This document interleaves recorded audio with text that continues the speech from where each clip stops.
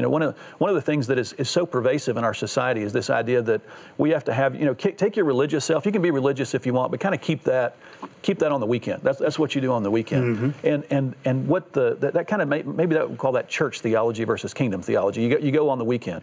But what God wants is us to embrace the kingdom, the fullness, because He came not just that we would be able to, you know, do good and get our family at church on Sunday morning, but that we would take His Holy Spirit to work, we would take it to school, we would take it to every aspect of life and say, okay, how do you want us to advance your kingdom? As an ambassador, literally, as a son of the King, as a daughter of the King, as an ambassador for Christ, how do I take your kingdom and how do I advance it on this earth? What are you calling me to do?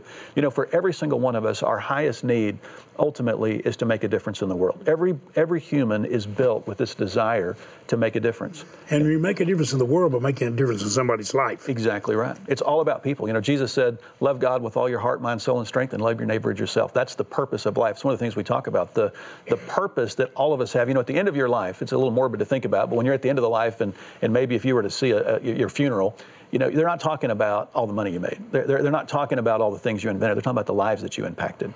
And that's when we realize that the kingdom is about the lives that we impact and how we make a difference in the world.